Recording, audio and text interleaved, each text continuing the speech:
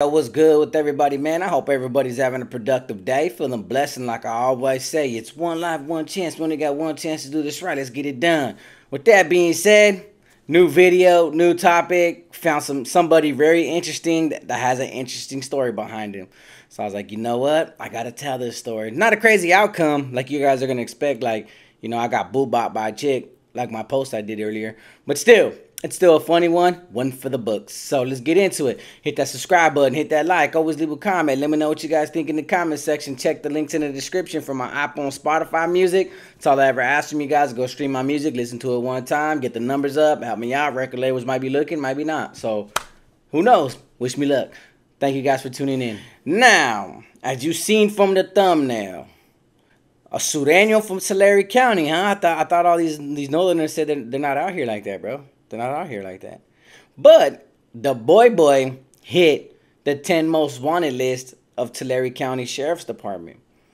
Bro, I mean, regardless, bro, he might be a criminal and he might be a Sureno. He might be a lot of things.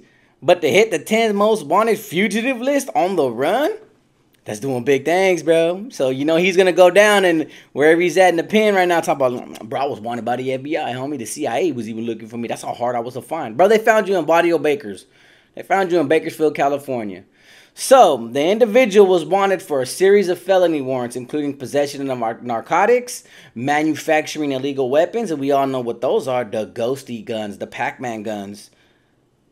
Evading a police officer, but who doesn't do that? I'm pretty sure there's 6th graders and 7th graders that did it once or twice in their lifetime, including till today. Just the same way a kid runs from a parent and tries to run away. And we got to chase the kids in the park when they see like the little monkey bars, and the kid little runs. Everybody in that lifetime has ran from the police at least once. And honestly, I hate to say it, and I hate to be the one to have to say this all over YouTube, but women run from cops more than men do. I just thought I'd point that out there. And sometimes they be running just to run. You know how they say, women love a chase. Oh, and then one of the felony warrants that he had on him was attempted homicide. Did the background check. Come to find out, he was lighting some stuff up, especially with illegal manufactured mechanics, against northerners from Early Mart. And you know how Early Mart, they beef with a lot of people right there. And then he's caught up in the middle of a lot of little towns that are all just northern gang infested. So, he probably had to put in a lot of work, bro. The boy had to do what he had to do. But they caught him. He was on the run. He actually went to Barrio Bakers. And the Sureños out there from Bakersfield were hiding him out. They actually located his whereabouts, found him walking out of a house, and they chased him down, blitzed him like he was Bin Laden, and he was arrested. This happened a couple years ago. Why do I mention this? I'm about to tell you why. There was this one time, bro, when I first got out, like I said, man, I was on Facebook dating, and a lot of those women out there on Facebook dating that always put their snaps and all their social media, usernames. So I'd be looking up a lot of girls. I was adding a lot of girls, and hey, you provided your social media, so why can't I be on there? So one day, man, I remember chilling. I was renting a room out there on the north side, and I was just by myself. It was a couple hours before work. It was on my old YouTube channel where it was just music videos, and I was posting a lot of fights. And sure enough, I see this girl snap. I don't know where she's from exactly. To be honest with you, I do remember her name, but I'm not going to provide that information because she does post a lot of crazy stuff. Always throwing up the foes and always throwing up the red rags. Always drinking with a red rag on her shoulder and throwing up all kinds of crazy stuff. Always with the homies.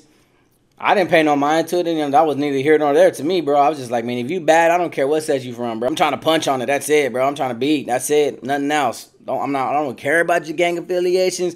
I don't care what color of the crown box that's your favorite. None of that.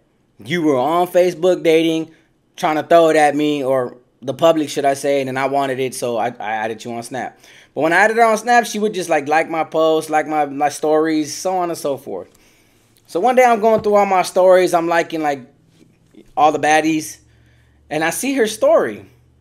And and right there it says, you want to see a fight? Swipe left or something like that. And I was like, interesting, girl fight. Well, I press it, and it's actually this dude that you see on the thumbnail. From the looks of it, there was nothing in the room.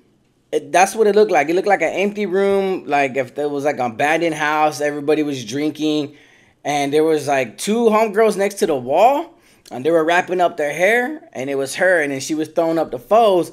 But this dude was getting jumped by two vatos, and I'm gonna assume they were norteños, and they were serving him, right? He was right there, just like they were pulling on his shirt, they were trying to rip his shirt off. They kept like smacking him in the ears, and his head was going left and right. He had his hair all beat up. I know he had that TC on his little forehead, and they were just like socking him up, calling him every name in the book. And homegirls right with the phone right there, like, "What's up, fool? What's up, fool?" And saying all the derogatory words towards this guy. And then I seen the highness, as soon as their hair was in a little bun, bam, they start jumping in and start serving this fool. So I'm like, oh, okay, we got vatos and we got highness jumping in, man. These highness, you know, they kind of stepped it up a notch, homie.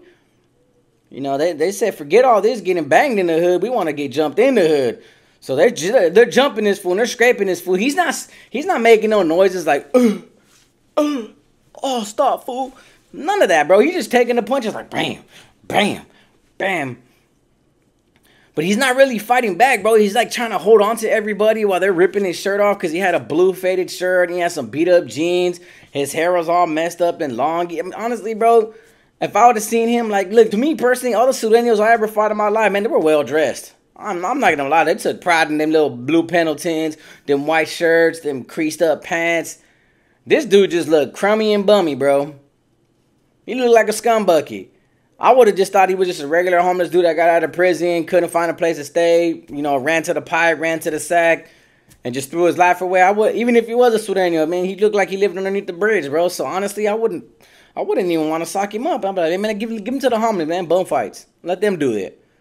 But instead, they're just jumping this fool. And the highness, I was like, bro, they got to be half man. Because the way they were fighting, bro, I was like, man, I thought girls pulled hair a little bit and a couple of little, nope. I'm talking about they were like, what's up, fool? You beat up. They were throwing knees. He fell. They were like, the girls were like jumping on his back of his head, throwing mean old elbows, the people's elbow.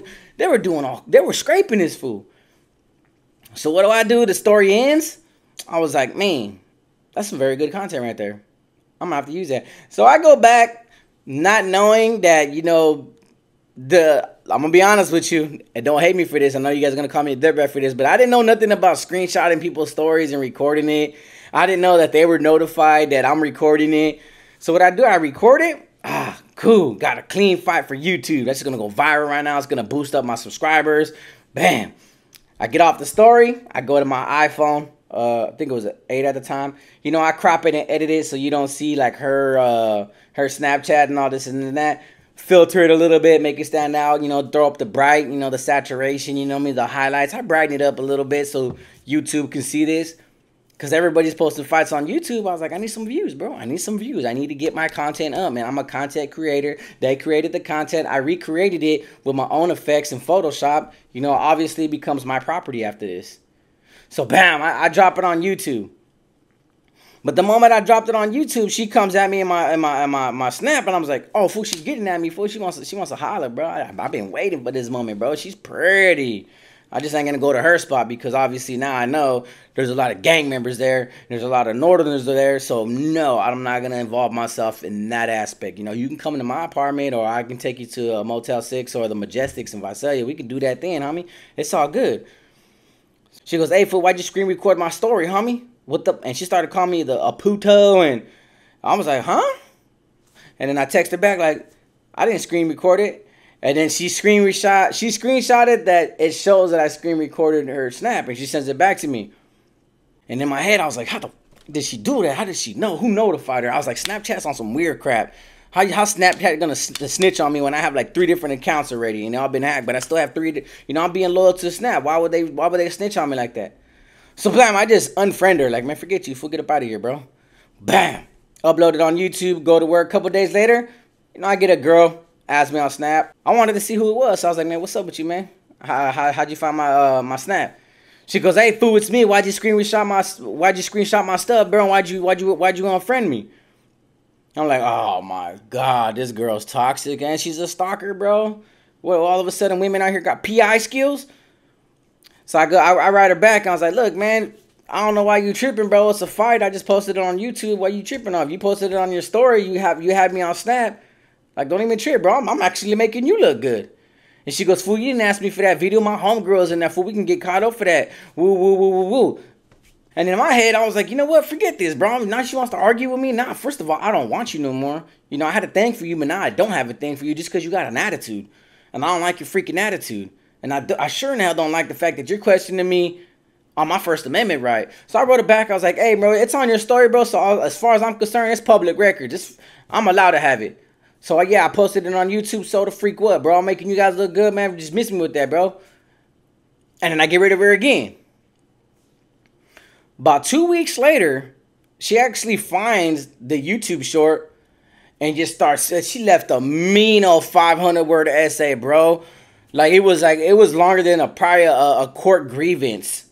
It was like her way of doing a court of appeals against my case that I wanted to put her video of her homegirls and her homies beating this fool up.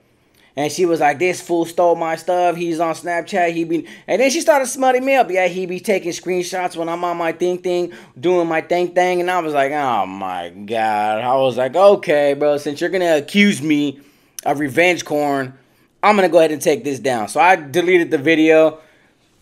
Never heard from her again. I was like, all right, then I'm not going to do that again. Honestly, I'm really not going to do that again because obviously, I was violating some privacy laws that Snapchat didn't tell me about, nor did the state of California ever educate me on. But I thought it was public record. I have a Freedom of Information Act. She put it out there in the world for us to see publicly. I screen recorded it. I exercised my First Amendment rights, so forget her. But that's what happened with this outsider. That's when I tripped when I seen the article on this individual. I was like, what? I always wanted to. I had this one for like 8 months I've been wanting to do. I just kind of forgot about it. But yeah, man, I saw the dude really getting scraped by 2 guys and 2 girls. And like they were jumping him. Like it would be the 2 girls jumping him. And then it'd be the 2 vatos jumping him. And then it'd be the 2 girls. But in my head, I was honestly, bro, this is coming from me. And I'm not talking down on anything else out there. The homegirls are putting it down. I think they were brawling harder than the dudes. The dudes were more or less like, It looked like the dudes were gassing out. And I was like, yeah, see, that's what you get when you want to drink Modelo's all day, every day. Homegirl was like, watch, I'm going to show it how it's done, homie. I'm going to show this puto how it's freaking done. Boo, boo, boo, boo. They got off, bro. They really seriously got off. I wish I had the video. I might look on my Snapchat again. I might still have it in my old videos. I'm not sure, bro. No, I think it might have been in my old account, so I can't show it for you guys. But this happened to me again. A long time ago. Knew some girl from Northern California. She was a baddie. She actually came out on Shimo Media Cypher. I added her. She added me back. I started talking about collabing, and I started, complimenting her, saying, man, she was, I used to say that her booty was tropical fruit bubblicious thick, you know what I mean? So I used to get on her, dude. But she was like, she would just accept the comments, but wouldn't give me no play back. And I was like, whatever, bro. What's up with these girls, man? They swear they act thirsty, but when I get thirsty, all of a sudden they're not drenched and they're not thirsty no more. All of a sudden they quench their thirst, bro. This ain't Sprite, bro. So, same thing. She posted on Instagram a fight at when Nipsey Hussle got his star. There was a dude that was I don't know if he was a blood, but he was disrespecting Nipsey Hussle's star, and a bunch of Rolling 60s Crips just started turfing him. So I screen recorded off Instagram, copy and paste, cut and crop, posted it on YouTube. Same thing. She finds out about it. She goes, hey, fool, that's me on the phone. That's me. That's how'd you get my video? So I had to message her back from Instagram. And she got a lot of likes on Instagram. And she's like, you didn't ask me permission? And I was like, oh, here we go again with copyright infringement that's not even copywritten. I'm like, bro, what's up, bro? Like, what happened to, I can't, people are going to use my videos and do what they want. Why can't I use your videos of what you want? It's not like I got you doing explicit content and I published it on another OnlyFans account. All I did was get a video of a fight, post it on YouTube just to get some views and get some subscribers. I'm telling you, bro, the hating was real when I first started, bro. The hating was real. I could not win for nothing. But now I know, because I've been seeing a lot of it lately, and I do understand women's perspective now, including men's. Everybody, the overall perspective, like, man, don't screen record or take screenshots of people's snap. I've never done it for any other reason other than that. I just want to make that abundantly clear to you guys. But yeah, so I just wanted to share this story with you guys. A Sureno from Tulare County actually reached the 10 most wanted list, 10 fugitives of the law, and he was right here amongst everybody. I actually have a few more that I want to talk about, including a norteño that actually committed a homicide thinking that it was me. So stay tuned for those. With that being said, like I always say, it's one life, one chance. We only got one chance to do this right. Let's get it done. Peace.